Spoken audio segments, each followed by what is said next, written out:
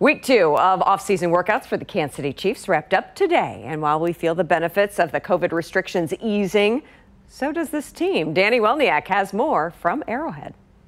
It was so great to see fewer players and coaches wearing masks on the final day of OTAs this week here at One Arrowhead Drive. Head coach Andy Reid told us that the easing of COVID restrictions and protocols has made his job a lot easier. It's been, it feels good to be able to go out on the field without a mask and practice, and your mind's not onto what you have to do next as far as COVID, but on what you need to do next for the football part of it. And that is one less distraction there. Reid also said that right now they test once a week. They're one of the top teams in the NFL in terms of vaccination, and he made it very clear that they do not pressure the players or staff to get the vaccinations. It has to be something that they want to do. At Arrowhead, Danny Welniak, KCTV 5 Sports.